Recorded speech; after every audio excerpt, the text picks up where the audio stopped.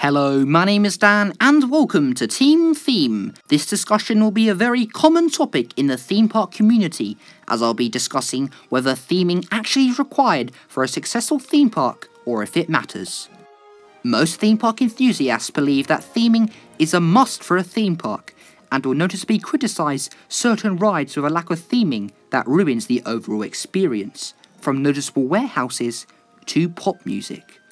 However, is it only enthusiasts that actually care about themed attractions, and that the general public don't really look out for it? Well, my opinion is that the general public will only view it as part of the ride if it has theming, and if it didn't have theming, the general public wouldn't care otherwise, and just enjoy the attraction for what it is.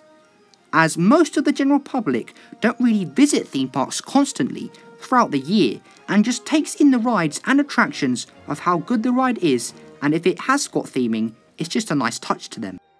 Also, I think some people only expect themed attractions of certain theme parks. For example, Disney and Universal parks, as they are companies with franchises that you expect will be told through themed attractions to a high quality, which is why they have made a park out of it in the first place, as their enterprises have all these stories and they want to make money off them by using their million-dollar names.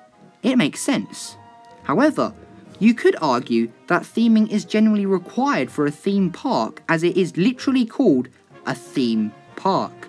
Not an amusement park, but a theme park, not to have realistic theming.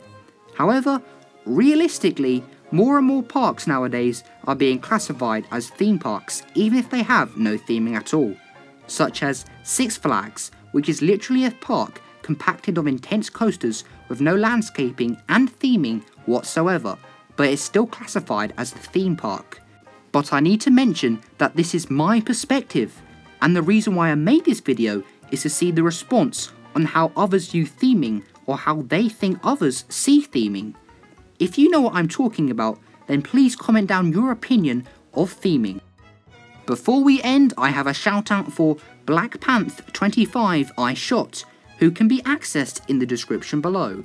And as always, please drop a like and consider subscribing. My name is Dan, and you have been watching Team Theme, and good night.